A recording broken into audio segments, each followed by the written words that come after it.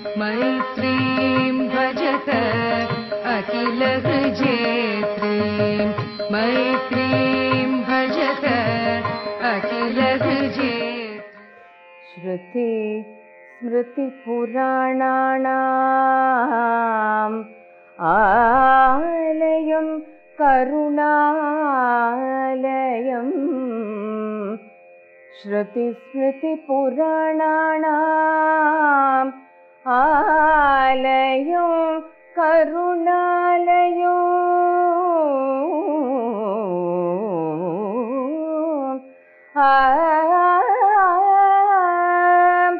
नमामि भगवत् पाद शंकरं लोकशंकरं नमामि भगवत् पाद शंकरं लोकशंकरम्. நமஸ்காரம். கண்டேன் கருணை கடலை என்ற இந்த நிகழ்ச்சியின் வாயிலாக உங்களை சந்திப்பதில் மிக்க மகிழ்ச்சி. நாம் ஒவ்வொரு வாரமும் இந்த நிகழ்ச்சியில் பல பாக்கியசாலிகளை சந்தித்து கொண்டிருக்கின்றோம். அந்த வரிசையில் இன்றைக்கு பல திருப்பணிகள், கோவில் திருப்பணிகளை செய்து கொண்டிருக்கும் திருமதி மகாலட்சுமி மாமியை சந்திக்கிறோம். நமஸ்காரம் மாமி. நமஸ்காரம். மாமியே இப்போ சொல்லுவா உங்களுக்கு எப்படி மகா பெரிவாளோட மாமிக்கு சம்பந்தம்னு மாமியே சொல்லுவா. ஸ்ரீ குருபியோ நமக.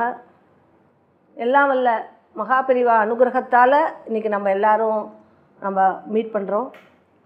இதற்கு மூல காரணம் மகா பெரிவாங்கிற ஒருத்தர், ஒரு பெரிய மகான் உலகத்தில் இருக்கான்னு எங்கள் 4 தலைமுறையாக காமிச்சு கொடுத்தது என்னோட கொள்ளு தாத்தா சித்தமல்லி சுப்பிரமணிய யதீந்திராள். அந்த மகா பெரிவா பட்டத்துக்கு வந்தபோது மன்னார்குடி ராஜு பெரிவா மூலமாக நம்ம மகா பெரிவாளுக்கு பாடம் சொல்லி கொடுத்த பெரிய மகான். மன்னார்குடி பெரிவா கிட்ட நிறையா பட்டம் வாங்கினதோடு இல்லாமல் மகா பெரிவா கிட்ட ஆபத் சந்நியாசம் வாங்கினவர். அவர் மூலமாக தான் எங்களுக்கு மகா பெரிவாளோட ஒரு தொடர்பும் மகா பெரிவாளோட ஒரு குருவாகவும் கிடைச்சது அவரால் தான். நிறைய விஷயம் பெரிவாளோட எப்படி மாமி நிறைய கைங்கரியம் பண்ணிட்டு இருக்கா. பெரியவா சொன்னதை வாக்க தவறினதே கிடையாது மாமி. அவ சொன்ன இது பிரகாரம் வழிமுறையும் பண்ணிட்டு இருக்கா.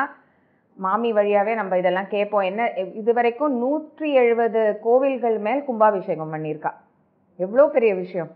அண்ட் சிவன் சாரோட டிசைபிள் மாமி அவாரை குருவாக ஏற்றுக்கொண்டு சிவன் சாரையும் அவள் வழிபட்டுருக்கா. அவள் வாய் வழியாகவே நம்ம கேட்போம். சாதாரணமாக எல்லாரையும் போல் ஒரு ஹவுஸ் ஒய்ஃபாக தான் நான் இருந்தேன். 82 எனக்கு 72க்கு கல்யாணம் ஆகி 2 குழந்தைகள்.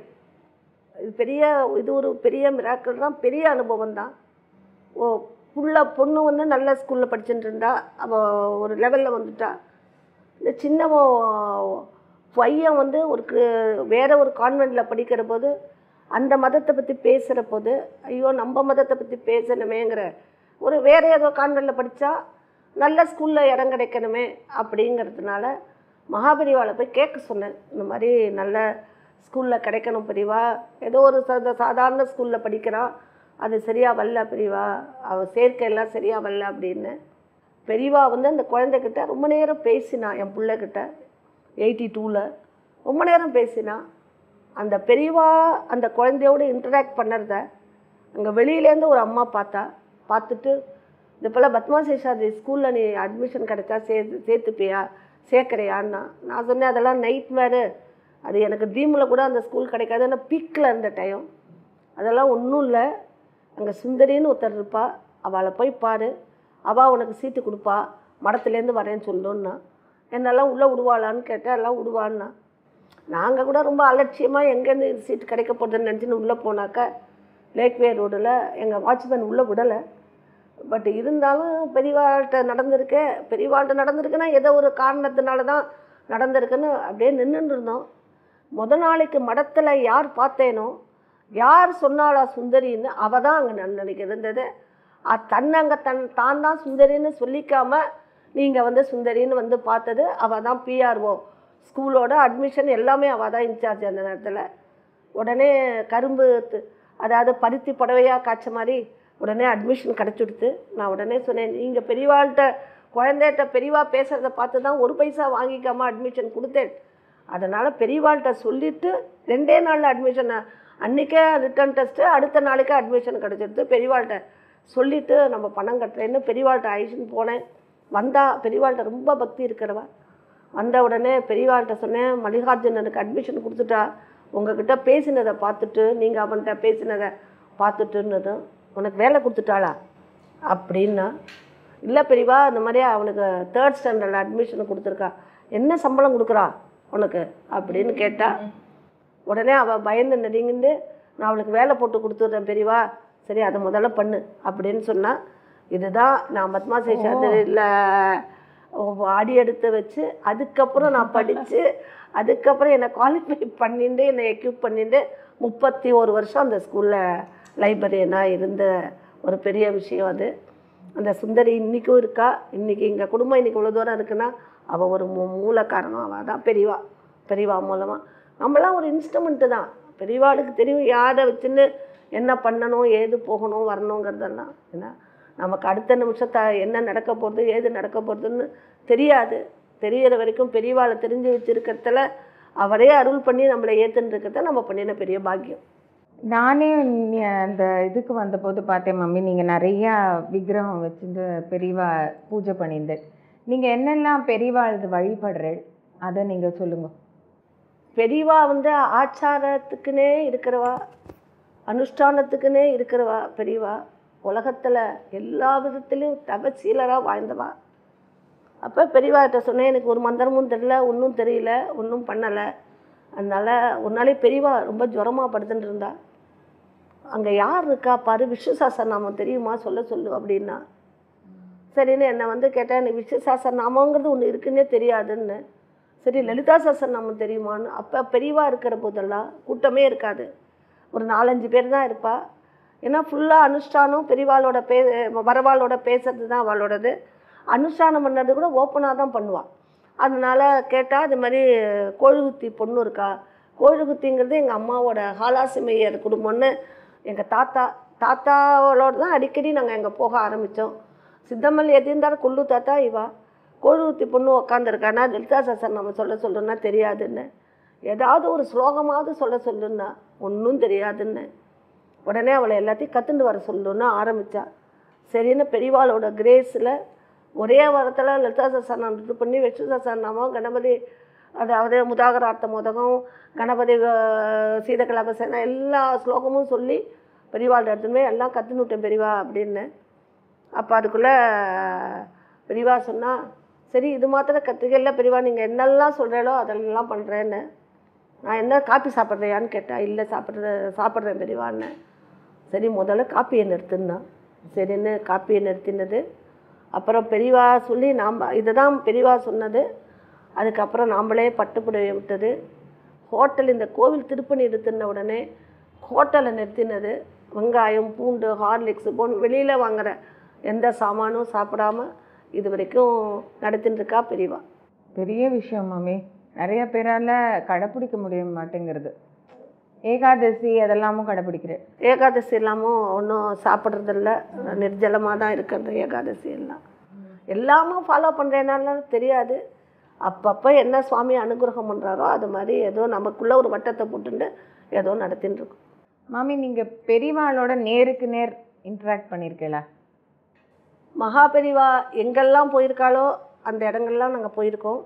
மகாகாவ், உஹார்கட்டு, அது மாதிரி சத்தாரா, இப்போ ஷோலாப்பூர், அது மாதிரி மதனப்பள்ளி, நிறையா இடத்துக்கு போயிருக்கோம். எந்த காரியம் பண்ணணுனாலும் மகா பெரியவாளை போய் கேட்காம, பெரியவாளோட உத்தரவு வாங்காமல், மகா பெரியவாளோட டிஸ்கஸ் பண்ணாமல் நாங்கள் எந்த காரியமே பண்ணினதில்லை. 1 to 1 நிறையா நேரம் பேசியிருக்கோம், தனிமையில் பேசியிருக்கோம். இன்ஃபேக்ட்டு மகா பெரியவா மயிலாடுதுறை அந்த பக்கங்களாம் சஞ்சாரம் பண்ணுற போது கோழிகுத்திங்கிற எங்களோட ஊர், அதாவது அம்மாவோட அப்பா ஊர், அம்மாலாம் அங்கே தான் இருந்தால் மகா பெரியவாளை ஆசிரியச்சில் பெரிய பல குடும்பத்தில் இவாளோட குடும்பம் முதன்மையானது, எங்கள் தாத்தாவோட குடும்பம். அப்போ வரபோது எங்கள் அம்மா வந்து ரொம்ப அப்படியே உருகுவா, ஆஞ்சநேயர் மாதிரி மகா பெரியவாளை பார்த்த கண்களால் மற்ற பெரிய பார்க்க மாட்டேன்னு கடைசி வரைக்கும் இருந்தவா. அவள் ஊட்டினது தான் அவள்கிட்ட இவ்வளவு ஒரு திடமான ஒரு பக்தி வந்தது. ஒரு தடவை பெரியவாக்கிட்ட டிஸ்கஸ் பண்ணுறோம் இந்த ஸ்கூலை பற்றி. இந்த ஸ்கூலில் வந்து நிறையா விஷயங்கள், ஸ்கூலில் என்ன பண்ணுறேன் ஏது பண்ணுறேன் எல்லாம் கேட்பா. இதே போல் நான் நூலகம் இருக்குது, லைப்ரரி எனக்கு படிச்சுட்டு இருக்கேன் பெரியவா, இந்த மாதிரி இதெல்லாம் ஒவ்வொன்றும் நமக்கு ஆரம்பத்துலேருந்து படிக்காததுனால இது இப்போ படிக்கிறதுங்கிறது ரொம்ப ரொம்ப சிரமமாக இருக்குங்கிற போது ஒரு நாளைக்கு அழகாக சொன்னால், இதுவும் ஒரு ஞானம்தான், இதுவும் ஒரு தபஸ் தான். கஷ்டத்தை வந்து நீ கஷ்டம்னு நினைக்காத, நீ உட்காந்துட்டு காட்டில் போய் மூச்சை அடக்கி தபஸ் பண்ணினா அதுதான் தபஸ்ன்னு நீ நினச்சிக்க வேண்டாம். ஏன்னா சம்சாரத்தில் இருந்தும் அதை ராத்திரி ஏதோ ஒரு உலக காரணத்துக்காக நீ படிக்கிறது கூட ஒரு பெரிய தபஸ் தான். அதை மனசில் நினச்சிட்டு ஒரு கடவுளோட அனுகிரகம் இருக்குதுன்னு நினச்சிட்டு சுவாமி கைவிட மாட்டார்னு நினச்சிட்டு அதை தினம் இப்போ சாமி புஸ்தகத்தை எடுக்கிற போது அதை நினச்சிக்கோ, உடனே சாமி உனக்கு நிச்சயமாக அதை அனுகிரகம் பண்ணுவார்னு. அது மாதிரி அது ஒரு எபிசோடு. ஒரே பேப்பர் நான் பிஏ படிக்கிற போது 27 பேப்பர் அட் எ டைம் எழுதணும் உஸ்மானியா யூனிவர்சிட்டியில் ஒன் சிட்டிங்கில். ஏன்னா ஸ்கூல் தான் படிக்க வச்சது என்ன. ஹைதராபாத்தில் போய் எழுதுகிற போது ஒரு 5 கொஸ்டின் படிச்சுன்னு போனேன், 3 கொஸ்டின் தான் தெரிஞ்சது, 2 கொஸ்டின் தெரியல. பெரியவா சொன்னது எனக்கு ஞாபகம் வந்தது. ஞாபகம் வந்து பெரியவா சொல்லியிருந்தா, நான் எக்ஸாம் எழுத போகிறேன் பெரியவா அப்படின்னு சொன்ன உடனே, உனக்கு கொஸ்டின் வரலனாலும் கவலைப்படாத, உனக்கு என்ன தெரியுமோ அதை எழுதி வைனா. அந்த கொஸ்டின் எழுதினதுக்கு அதில் தான் எனக்கு ஹையஸ்ட் மார்க் அதில் தான் கிடச்சிது. அது மாதிரி பெரியவா நிறையா பேசியிருக்கா. ஒரு தடவை செங்கல்பட்டு இதில் மகாகாவுன்னு இருக்கிற போது செங்கல்பட்டுலேருந்து இந்த லெப்ரசி ஹாஸ்பிட்டல்லேருந்து டாக்டர்ஸ் எல்லாம் நிறையா பேர் வந்திருக்கா. வந்தபோது இந்த லெப்ரசியை பற்றி பேசுகிறா. அப்போ அந்த லெப்ரசின்னு ஐடென்டிஃபை பண்ண ஒரு மாமி பக்கத்தில் இருக்கா. அவள் அப்புறம் சொன்னது நமக்கு, இது மாதிரி பெரியவாளே அவள் எப்படி கேட்க போகிறான்னு கேட்டுருக்கிற போது பெரியவா அவளை கேட்குறா, அதுக்கு என்னென்ன சிம்டம்ஸ் என்ன, அந்த சிம்டம்னு வந்தால் அப்படி தான் நம்ம அந்த வியாதின்னு நம்ம கொள்ளலாமான்னு பெரியவா மடக்கி அவளை கேள்வி கேட்குற போது அவள் சொல்கிற பதிலை வச்சுட்டு, பொதுவாக யாரும் அந்த மாதிரி சிம்டம் இருந்தாலும் வேறு எத்தனையோ வியாதி வரலாம், அதனால் அது கவலைப்பட வேண்டான்னு சொல்லி நீ அதை எடுத்து அவளுக்கு புரிய வைன்னு என்ன சொன்னது. அது மாதிரி நிறையா விஷயங்கள். அம்மாவை சப்போர்ட் பண்ணு, அப்பா அம்மா பெற்றவா தான் நமக்கு எல்லாமே, அதனால் அவளை கடைசி வரைக்கும் கைவிடக்கூடாது அப்படின்னு சொன்னது. ஒரு தடவை யாரோ ஒருத்தர் ஃபாரின்லேருந்து வந்து நாங்கள் வந்து அங்கே ஸ்ரார்த்தங்கள்லாம் நிறையா பண்ணுறோன்னு அவள் எப்படி பெரியவாளை வந்து அடிக்கடி பார்த்துட்டு இருந்தோம். கோவில் போக ஆரம்பித்த பிறகு, ஸ்கூல் போக ஆரம்பித்த பிறகு சனி ஞாயிறு நிச்சயமாக ஒரு நாள் போய் பார்த்துட்டு வருவேன். ஒரு நாளைக்கு சனிக்கிழமை அன்னைக்கு பிரதோஷம். சரின்னு இங்கேருந்து ஸ்கூல் விட்டு பஸ் பிடிச்சி இங்கேருந்து போகிறதுக்குள்ளே லேட்டாக எடுத்து அங்கே பெரியவா வெயிட் பண்ணியிருந்துருக்கா, எனக்கு தரிசனத்தை கொடுத்துட்டு உள்ளுக்குள்ளே போகணும்னு. அந்த பாலுமாமாட்ட கேட்குறா, இன்னும் கொழுவுத்தி பொண்ணு வரலையான்னு. நான் உள்ளுக்குள்ளே போய் அவசரமாக உள்ளே நுழைஞ்சதும் பாலுமாமா திட்டினா, இவ்வளோ இருக்க பெரியவா உள்ள போகாமல் வெயிட் பண்ணிட்டுருக்கான்னு. போன உடனே காலில் போட்டுருந்த பாதுகையை கைட்டி கொடுத்து இதை எடுத்துன்னு போன்னு சொல்லி ஐஐடி நடராஜன் அவர் வந்திருந்தாரப்ப அவளை கொண்டு சேஃபாக ஆற்றுல கொண்டு விடுன்னு சொல்லி பெரியவா உடனே, நீ ஒன்றும் கவலையே படாத, நீ பாட்டு வா, என்னோடய அனுகிரகம் உனக்கு எப்போதும் உண்டு. நான் உடனே தவிச்சேன், பெரியவா ரொம்ப லேட் ஆகிடுது பெரியவா, அதை பஸ்ஸு கிடைக்கல பெரியவா, உங்களை ரொம்ப நேரம் நிற்க வச்சுட்டேன், என்னை மன்னிச்சிருங்க பெரியவான்னு. அதுக்கு பெரியவா அனுகிரகம் பண்ணினா. அது மாதிரி உபதேசம் பண்ணினதாக இருக்கட்டும், அது ஒரு பெரிய எபிசோடு. உபதேசம் பண்ணினது, நீ வேலைக்கு போகிற, உனக்கு அதனால் உபதேசங்கள்லாம் வாங்கிக்கக்கூடாது, அதுக்கெல்லாம் உபதேசங்கிறது சாதாரண சமாச்சாரமானு அங்கே இருக்கிறவா திட்டினாலும் 3 வாரம் கடைசியில் வச்சு 4ஆவது வாரம் ஏகாதசி இன்னைக்கு நிறைய இன்ட்ராக்ஷன் பெரியவாளோட நடந்திருக்கு, நிறையா நடந்திருக்கு. இப்போ கனவுல எல்லாம் வருவாரா பெரியவா? வரதே இல்லை. பக்தி இப்போ அந்த அளவு இப்போ பக்தி இல்லைன்னு நானும் இல்லை, நிறைய பேர் சொல்கிறா வர கனவுல எல்லாம் வரதில்லை. ஆனால் கனவுல வராத அளவுக்கு நிறையா பண்ணினதுனால நமக்கு வரலேன்னு நம்ம நினச்சிப்போம். ஆனால் அதுக்கு ஒரு குறை இருக்குது, மனசில் வரதில்லை. நானும் நிறைய வேண்டிக்கும் போது வேண்டிப்பேன், பெரியவா ஒரு வாட்டியான்னு நீங்க கனவுல வாங்கல. எனக்கு ரொம்ப ஆசையா இருக்கு. ஏன்னா நிறைய பேர் சொல்லும் போது எனக்கு நீங்க வரமாட்டேலான்னு இருக்குன்னா, பட் இது வரைக்கும் வரல எனக்கும். வீரமணி கனவுல வந்தார் பாரு, அது போறோம். ஆனா ஒவ்வொரு கோவில் கும்பாபிஷேகத்தும் போதும் மகாபெரிவாள்கிட்ட போய் பத்திரிக்கையை வச்சு எடுத்துக்கிற போதும் இது படம் எடுத்துக்க போறேன் பெரியவா, பிரச்சனை நிறைய பிரச்சனைகள் வரும். இந்த பிரச்சனைனா சொல்ல முடியாத அளவு பிரச்சனைகள் வரும். அப்படி பிரச்சனை எல்லாமே தாங்க முடியாது பெரியவா, அதனால நீங்கள் தான் அனுகிரகம் பண்ணணும்னு நம்ம ரைட் ராயலாக பெரியவாள்கிட்ட போய் நம்ம பேசுவோம். பேசி பெரியவாள்கிட்ட உட்காந்துட்டே எல்லாம் சொல்லிட்டு தான் வருவோம். ஏதோ ஒரு இன்ட்யூஷன் மூலமாக நமக்கு அது நடக்கும் அப்படிங்கிறத ஒரு காமிப்பா. அது காமிக்காமல் இருக்க மாட்டான். இப்போ உனக்கு கிடைச்ச மாதிரி எப்படி மழை நின்னதோ அது மாதிரி நடக்கும். கண்டிப்பாக. இப்போ காவேரி புஷ்கரம் பண்ணுற போது கூட காவேரியில் தண்ணியே இல்லை. நான் துலா ராசியோடது காவேரி, மயிலாடுதுறையில் இருக்கிறது துலா கட்டம். அங்கே புஷ்கரம் பண்ணணும்னு பிளான் பண்ணினோம். சரின்னு பிளான் பண்ணினா இங்கே தமிழ்நாட்டில் புஷ்கரங்கிறது பெரிய ஒருத்தருக்குமே தெரியாத ஒன்று. அதனால் கவர்மெண்ட்டெல்லாம் அவ்வளோ சப்போர்ட் கொடுக்க மாட்டேன்னு மாதிரி ஒரு கவர்மெண்ட்டுக்கு புரிய வைக்கிறதுக்கு கொஞ்சம் கஷ்டமாச்சு. நான் அவளும் சப்போர்ட் பண்ணினா அத்தனை பேரும் வந்தா, பட் அதை எடுத்து சொல்கிறதுக்குள்ளே அந்த ஒரு டைம் கேப்பில் பண்ணுவோமோ பண்ண முடியாதோ, காவேரியில் தண்ணி உண்டாக்கணுமேன்னு ரொம்ப கஷ்டப்படுற போது பெரியவா நம்ம அந்த ஊர் நாகப்பட்டினத்தில் இருக்கிற அந்த அமைச்சருக்கு போய் ஒரு இன்ட்யூஷன் மூலமாக நீ இருந்து ஹெல்ப் பண்ணுன்னு சொன்னது ஒரு பெரிய விஷயம். அவர் தான் முன்னின்று சிட்டி யூனியன் பேங்க் காமக்கோடியோட ஹெல்ப்பில் நடுவில் காவேரியில் நடுப்புற ஒரு களம் கட்டி கிட்டத்தட்ட 50 லட்சம் பேர் அந்த புஷ்கர டயத்தில் ஸ்நானம் பண்ணினா அது ஒரு பெரியவாளோட அனுகிரகம். அடுத்தது தாமிரபரணியில் புஷ்கரம் பண்ணோம். இப்போ நேற்றுக்கு கவுஹாத்தியில் போய் பண்ணிட்டு வந்தோம். இதெல்லாம் எல்லாமே பெரியவா அனுகிரகம். அவன் இருந்தால் தான் அவனை பற்றி பேச முடியும். அவனோட அருளை நமக்கு அனுகிரகம் பண்ணியிருக்காங்கிற ஒன்று தான், வேறு எதுவுமே இல்லை. கோவில் கட்டத்துலேயே நிறையா பெரியவாள்கிட்ட வேண்டிப்பேன், நிறையா பாபங்கள்லாம் வருமே பெரியவா. ஏன்னா அங்கே இருக்கிற தேவதைகள் எல்லாம் வெளியில் அனுப்புகிற போது அது மூலமாக எவ்வளவோ பிரச்சனைகள் வருமே அப்படிங்கிற போது ஒரு நாளைக்கு இப்போ அந்த கேள்வியை ஒரு நாளைக்கு நான் ஒரு கிளாஸ் எடுத்துன்னு இருக்கேன். அப்போ தென்கட்சி சுவாமிநாதனோட ஒரு புக்கை படிக்கிறேன் குழந்தைகளுக்கு. ஒரு ராமரோட அவையில் ஒரு நாய் சொட்ட ஓடி வருது. என்னன்னு கேட்டால் ஒரு வேத பிராமணனை அடிச்சுட்டாங்கிறது. சரின்னா வேத பிராமணால் ஐஷன்வான்னு சொன்ன உடனே வேத பிராமணன் ஏன் அடித்தேன்னா அது நான் மடியாக வந்தேன், மேலே படம் வந்தது, அதனால் போன்னு வரட்டினேன், அந்த சொம்பு கீழே வந்துடுது, நீங்கள் என்ன தண்டனை கொடுத்தாலும் ஏற்றுக்கிறேன்னு. ராமருக்கு அவர் சொன்னது ரொம்ப கரெக்டாக இருந்ததுனால தண்டனை கொடுக்க மனசு இல்லை. ஆனால் நாயை சாட்டிஸ்ஃபை பண்ணணுங்கிறதுனால அந்த தண்டனையும் நாயை கொடுன்னு ராமர் சொல்லுவார். உடனே நாய் அவர் கோயில் தர்மகர்த்தாவாக பிறக்க சொல்லுங்க. உடனே எல்லாருக்கும் ஒரு ஆச்சரியம், என்னடா அது அவர் கோயில் தர்மகர்த்தாவாக பிறக்க சொல்லுங்கிறாளே அப்படின்னு. அப்போ நாய் சொல்லும், நானும் நீங்கள் எல்லோரும் சந்தோஷமாக சிரிக்கவே வேண்டாம், நானும் ஒரு காலத்தில் கோயில் தர்மகர்த்தாவாக தான் இருந்தேன். எத்தனையோ பார்த்து பண்ணினாலும் அதில் பாவம் வந்ததுனால நாயாக பிறந்தேன். கோவில் காரியத்தில் நிச்சயமாக தப்பு வரும், இது வரும், அதனால் நிச்சயமாக பாவங்கள் உண்டுன்னு. இதை படிச்சுட்டு 2 நாள் நான் தூங்கவே இல்லை. நம்ம மேலே மோட்சத்துக்கு போகணும்னு நம்ம குருநாதரை நம்ம காலை இடுக்க பிடிச்சிருந்தாலும் அவர் ஒரு நிமிஷத்தில் நம்மளை ஏற்றிடுவார். இந்த கோவிலில் எவ்வளவு முதல்ல ஒவ்வொருத்தட்ட நீந்தான் இந்திரன் நீந்தான் சந்திரன் ஒருத்தட்ட பேசுறது ஒன்று இதெல்லாமே நிறையா பிரச்சனைகள் வரவுமே அப்படின்னு நம்ம புதுப்பிரிவாள்கிட்ட போனோடனே புதுப்பிரிவா சிரிச்சுட்டு, நீ இதுக்கெல்லாம் நினச்சிக்காத, அப்போ மகாபெரிவாள்லாம் எத்தனையோ பேர் எல்லாம் கோவில் கட்டியிருக்கா, எத்தனை மகான்கள் கோவில் கட்டியிருக்கா, கோவில் கட்டத்தில் நல்லா பார்த்து பண்ணணும்னு அவள் சொல்லியிருக்கே தவிர வேறு எதுவும் இல்லைன்னு எனக்கு பெரியவா இது பண்ணி அனுப்பிச்சா. எதுக்கு சொல்ல வந்தேன்னா, எதுவாக இருந்தாலும் மகாபெரிவாளால் தான் எல்லாமே நடக்குது. எங்கள் குடும்பமே மகாபெரிவாளுக்காக, குடும்ப உலகமே மகாபெரிவாளுக்காக அடிமைப்பட்டிருக்கு. ரொம்ப சந்தோஷமாக இருக்குது இன்னைக்கு சந்திச்சதுல மாமி.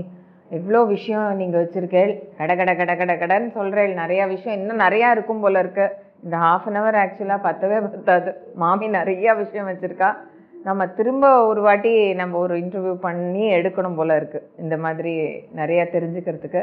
ஆனால் இது ஒரு பெரிய காரியம். இந்த மாதிரி ஒரு நல்ல ஒரு கோவில் திருப்பணிங்கிறது ஒரு சாமானிய காரியம் கிடையாது. அது மாமி எடுத்து பண்ணுறது பெரியவா அனுகிரகத்தில். அது எல்லாம் இன்னும் மேலே மேலே மாமி நிறைய 1000 கோயில் பண்ணணும். அது எனக்கு இன்னைக்கு இந்த சந்தர்ப்பம் எனக்கு ஏற்படுத்தி கொடுத்ததில் ரொம்ப சந்தோஷம் மாமி. இன்னைக்கு இவ்வளவு கோவில் நடக்கிறதுனா மகா பெரிவாளோடு அப்புறம் புது பெரிவா பால பெரிவா இப்போ இருக்கிற பாலபெரிவாளோட அனுகிரகத்தில் தான் இப்போ வைத்தீஸ்வரம் கோவில், உடையார்பாளையம், அது மாதிரி ஒரு 35 கோவில் இன்றைக்கி பாலபெரிவாளோட அனுகிரகத்தால் இன்றைக்கி நடமாடும் தெய்வமாக இருக்கிறதுனால நடந்துட்டுருக்கு. அது மாதிரி இப்போ அடுத்தது ஹம்பியில் புஷ்கரம் பண்ணுறோம், துங்கபத்ரா புஷ்கரம். நமஸ்காரம். இதுவரை ரொம்ப அருமையான ஒரு இன்டர்வியூவை நீங்கள் பார்த்துருப்பேன். எல்லோரும் ரொம்ப ரசிச்சிருப்பேன்னு நினைக்கிறேன். நானும் ரொம்ப ரசித்தேன். மீண்டும் அடுத்த வாரம் இதே நிகழ்ச்சியில் உங்களை சந்திக்கின்றேன். வணக்கம். மைத்ரீம்